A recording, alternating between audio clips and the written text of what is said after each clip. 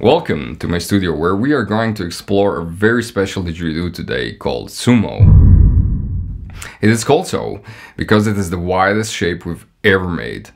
I play a lot of toots and most of my instruments are relatively tight. But for this one, I was looking for a shape which will allow me to play the cushion percussion like I play in the song Moons. And I play that song on a 2 m 69 cm long, beautiful didgeridoo. That is beautiful in many aspects, but it's not beautiful to carry around. This one is 1 meter smaller, but it wasn't very easy to get to it.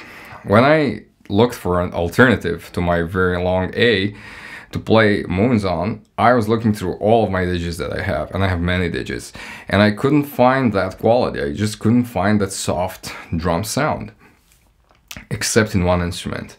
And that was an old didgeridoo that I used to play, but I haven't played it for a while, and I forgot a little bit how it works, and I was surprised that it works really great for that, but not perfect, and it wasn't tuned very well. So I took that as a base of my thinking, and I put a blank piece of wood on a drilling machine, and I started a quite long process where I was iterating, drilling and playing and drilling and playing and drilling, playing and drilling, playing and drilling and playing for quite a long time until I was happy.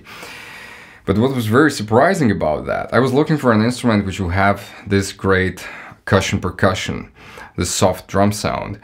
But I got that, and I got much more. I got a very versatile instrument which is incredibly comfortable to play.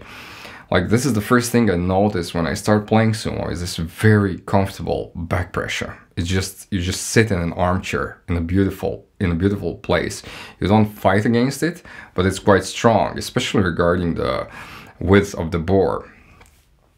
And that is accompanied with this bassy aura that comes around the drone. And altogether, this gives a very, very comfortable feeling while playing.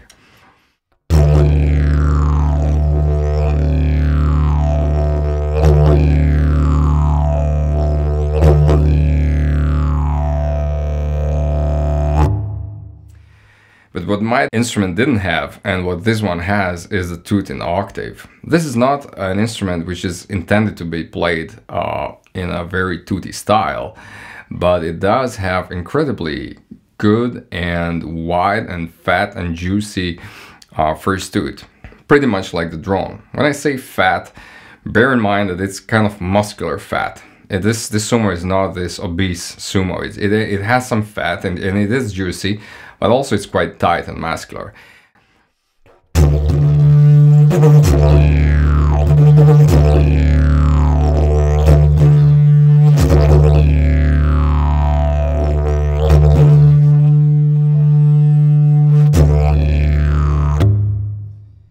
So the first toot is in octave, the second toot then goes a minor seventh above that, which is quite special and quite rare, and then the third toot goes the fourth above that. So this one, this Sumo is in D. It can be made in other keys as well.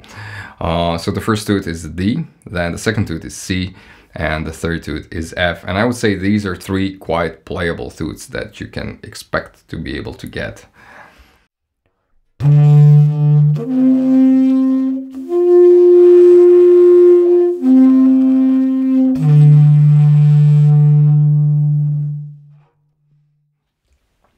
But with a little bit of practice, you can get maybe 5 toots. That would be A sharp and C above this, which puts it to a minor D key or some other scale if you like.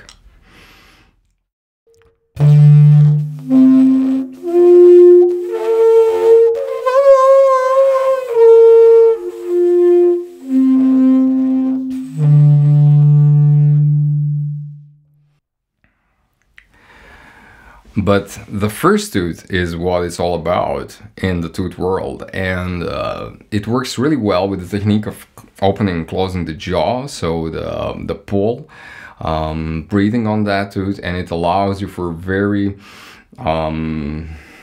strong, powerful, direct, punchy sound.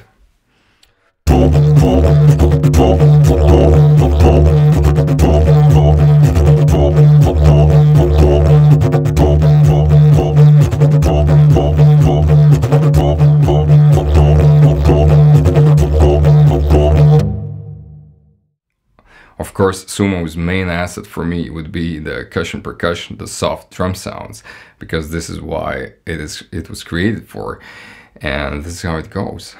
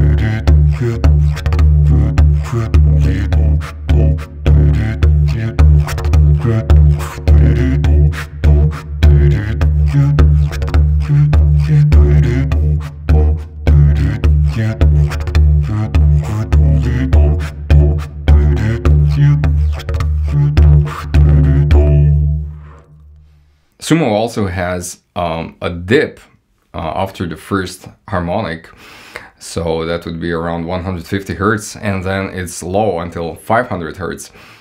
And that allows a very nice usage of voice, and at the same time you can play with the harmonics above that. And I would say that some players, like for example French style players, could find that quite appealing.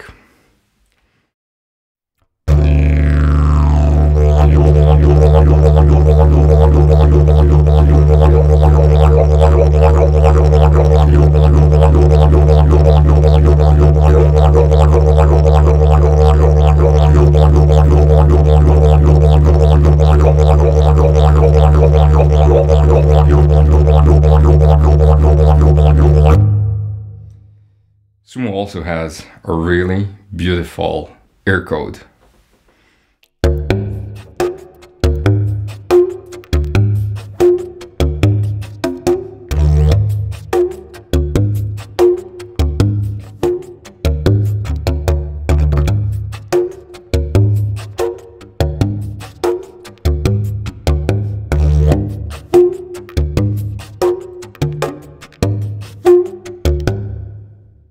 But the classical drum sound works on this one extremely well. So this would refer to some of Andre's old songs maybe, or my old songs as well, and some other old songs and some new songs.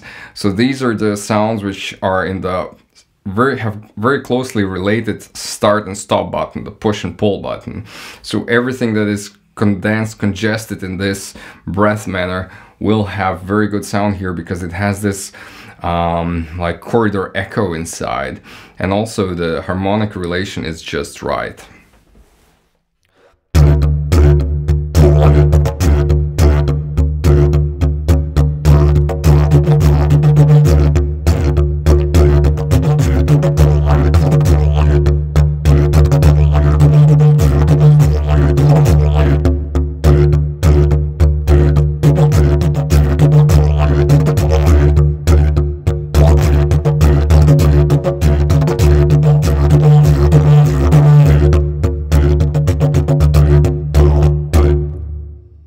It is tight enough to have very clear articulations. It is not as clear as some tight bore models, which are made to be very precise when they are played very fast, but this is very good for this open bore instrument.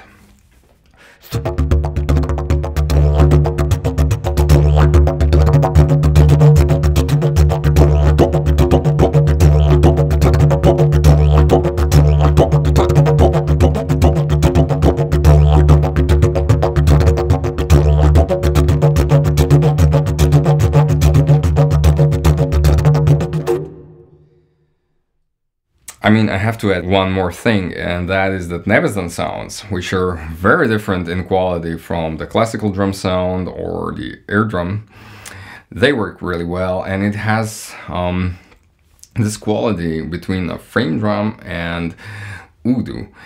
So it's like wet sound of frame drum, and I just love the way it happens on this one, and I still have to explore fully that universe to be aware what is hiding in all of that.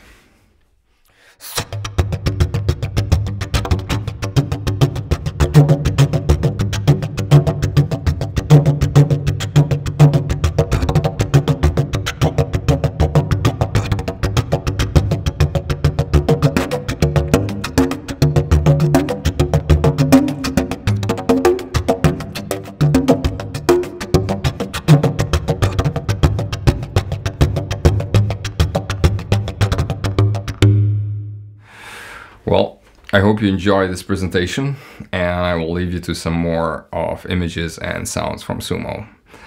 Thank you. Visit our website for more detail. Spiral out, keep digging, and check out Sumo.